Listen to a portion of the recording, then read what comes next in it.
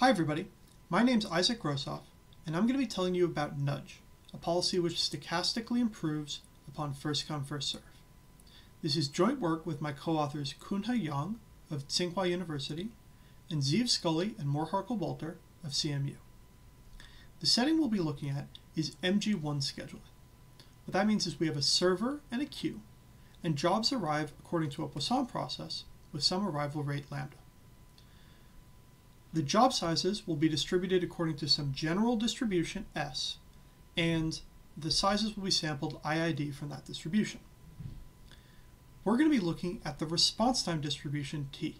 That's the distribution of time from when jobs arrive at the queue to when they complete at the server. And the question we'll be looking at is, how should we schedule the jobs? Now, as a baseline, let's look at the first come first served scheduling policy. First come first serve is a simple, practical policy. It's used all the time in real systems, and it has some good theoretical properties. Here we have a plot where on the vertical axis we have the tail probability, the chance that response time exceeds some threshold little t, and we'll plot this according to a log scale. On the horizontal axis we'll have the threshold little t measured in terms of the mean job size. And the setting we'll use has a job size distribution that's hyper-exponential with squared coefficient of variation 3 and relatively low load of 0.4. Here's what first come first served's tail probability looks like.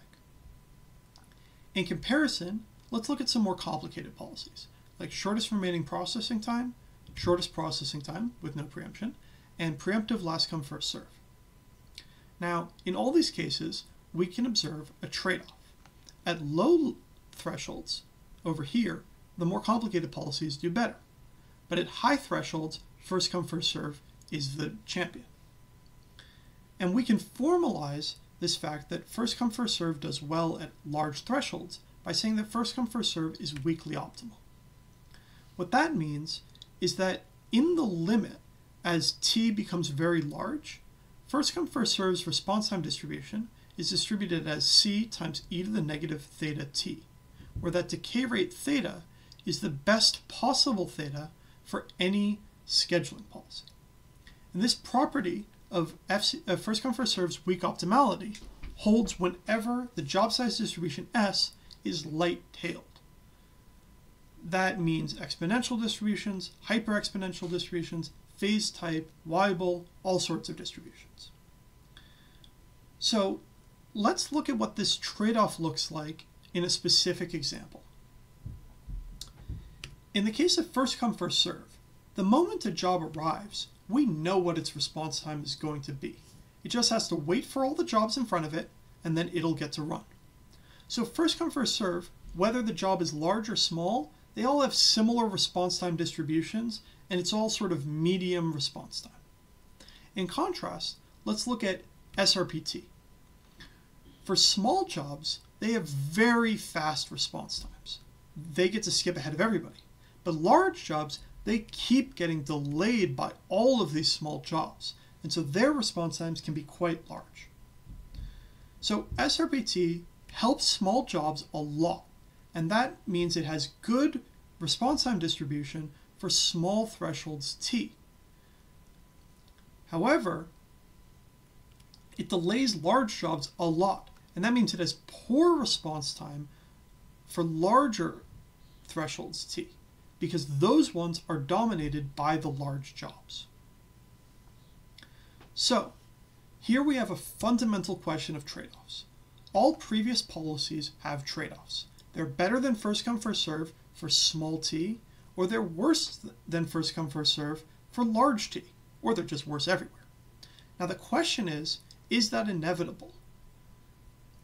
Is it impossible to find a policy that's just not a trade-off? Or is it possible to beat first come first serve everywhere for all thresholds little t? We answer that question for the first time, yes. It is possible to beat first come first serve everywhere, and we pull it off with a policy called Nudge. So we introduce this new policy called Nudge, and its tail probability looks like this. it's better than first come, first serve everywhere, a property we call stochastic improvement upon first come, first serve. Now this gap might not look like much, but it's actually quite substantial. That's a 12% improvement. It only looks small because this is a log plot of tail probability. More generally, we prove that the probability that nudge's response time exceeds some threshold little t is smaller than the probability first come, first serve exceeds that threshold for all thresholds t and for all light-tailed job size distributions s. And beyond just this, which is already a big discovery, we also improve that nudge has a better asymptotic tail than first come, first serve. It's not just weakly optimal. Its response time tail asymptotically behaves like c prime times e to the negative theta t. It's that same theta as first come, first serve, but a better leading constant c prime. Now, nudge isn't just the first policy to pull this off. Actually, having a better leading constant was previously conjectured to be impossible by Wehrman and Zwart. They conjectured that first come, first serve had the best possible leading constant, but we managed to improve it with nudge. So, I've shown you that nudge stochastically improves on first come, first serve and has a better asymptotic tail. Let me show you how it works. So, say we have a queue. By default, we'll schedule the jobs in first come, first serve order. But we'll also classify the jobs as either small or large based on their size. Say here's the job size distribution. These jobs might be small, while these jobs might be large. Whenever a small job arrives, if a large job is the last job in the queue, we'll have that small job nudge its way ahead of the large job. So say here's our small job, it'll just nudge its way into the queue ahead of the large job. However, we don't want to overdo it. We don't want to end up like SRPT. So we'll say that large jobs can only be nudged once. If another small job arrives, it has to go to the back of the queue.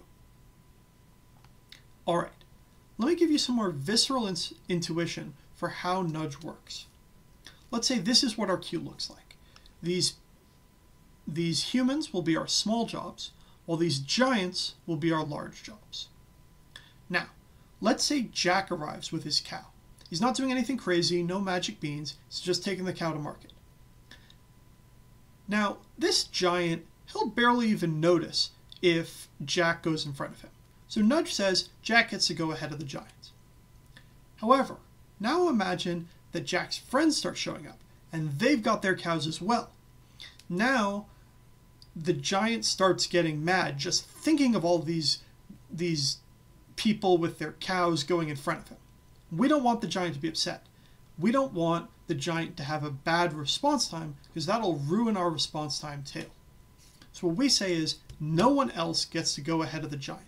Just Jack, nobody else. That way the giant stays happy and our response time tail stays better than that of first come, first serve. Alright, I've told you how our policy works. Now let me give you some intuition behind the proof.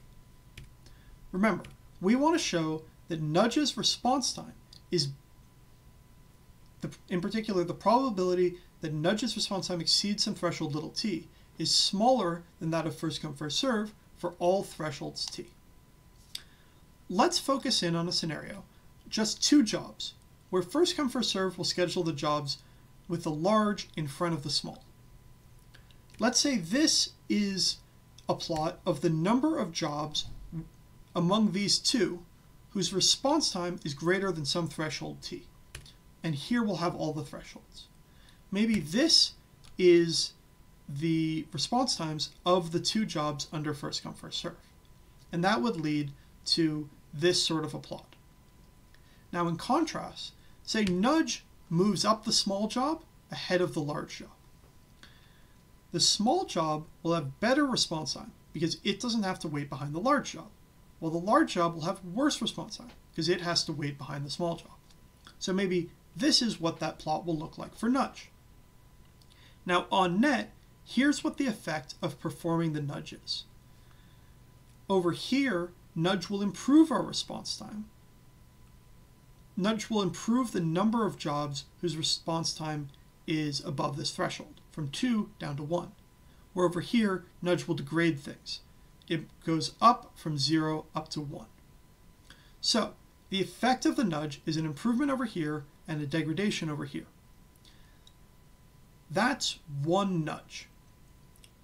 Now let's look at one response time threshold, but many nudges. Some nudges will improve things relative to that threshold, while other nudges will degrade things relative to that threshold. What we want to prove is that the rate of these improve events exceeds the rate of degrade events for all thresholds t. Our first key idea is that the rates of improve and degrade events are determined by first come first served's tail and PDF.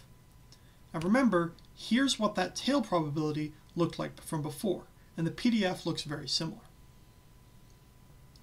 Our second key idea is that we can bound first come first served's tail and PDF relative to that limiting exponential distribution we talked about earlier. Since this is a log plot, we're bounding it according to this straight line. And while we're using some pre-existing techniques, our bound on the PDF is actually a new result. Now what's important about these bounds is that the lower bound actually ends up telling us that the improve events happen relatively often. And the upper bound ends up telling us that the degrade events happen relatively rarely.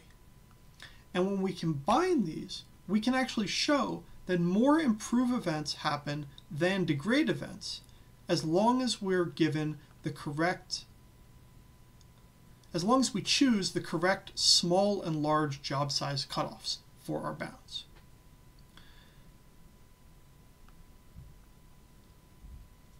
Now, with that complete, we have completed our proof. Nudge beats first come first serve for every threshold t because of these bounds that hold for every threshold t. Now, let me show you what that improvement looks like in practice. Here's some empirical results. Here we'll have a plot where on the vertical axis we'll show the tail improvement ratio. This is 1 minus the ratio of nudges tail probability to that of first come first serve. And on the horizontal axis, we'll have the threshold in terms of the mean job size. Here we'll look at a higher load of rho equals 0.8.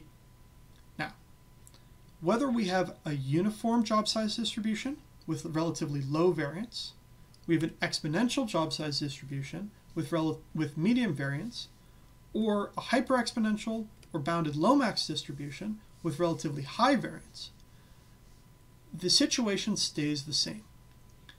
Nudge improves on first come first serve relative to all thresholds. And that improvement is pretty substantial, something like 5 to 7% throughout almost the entire tail. So this is a big improvement over first come first serve, and it holds consistently. Okay, I've shown you that nudge works. Let me talk you through some future directions for work in areas related to nudge. Now, nudge has one swap per job, at most hard limit. What if we looked at a policy that had 2 or 3 or something swaps per job? Might those policies also achieve stochastic improvement over first come first serve? I will point out that it's important that we have a constant number of swaps per job. If we have unlimited swaps, we're getting into SRBT sort of territory, and that's not good. We know SRBT doesn't improve on first come first serve for all thresholds. Another question is, what range of size cutoffs might work? In the proofs, we had to choose our size cutoffs very carefully. Small jobs had to be very small, while large jobs had to be large but not too large, and a lot of jobs weren't in either category. It would be nice, it would be cleaner, if we could do the same thing but with a single threshold and make all jobs either small or large. And for the empirical plots I gave, that was the kind of nudge policy I was actually performing. So could we prove that a single threshold always suffices. That's an interesting direction. And finally, beyond first come, first serve, what other policies can be improved everywhere? First come, first serve is a very fundamental policy, but there's tons of other policies out there. Can we improve those policies everywhere? Which ones can't be improved everywhere? All right, so in conclusion, I introduced a policy called nudge. It works by giving small jobs just a little nudge in front of the large jobs, but at most one nudge per large job. We don't want to delay them too much.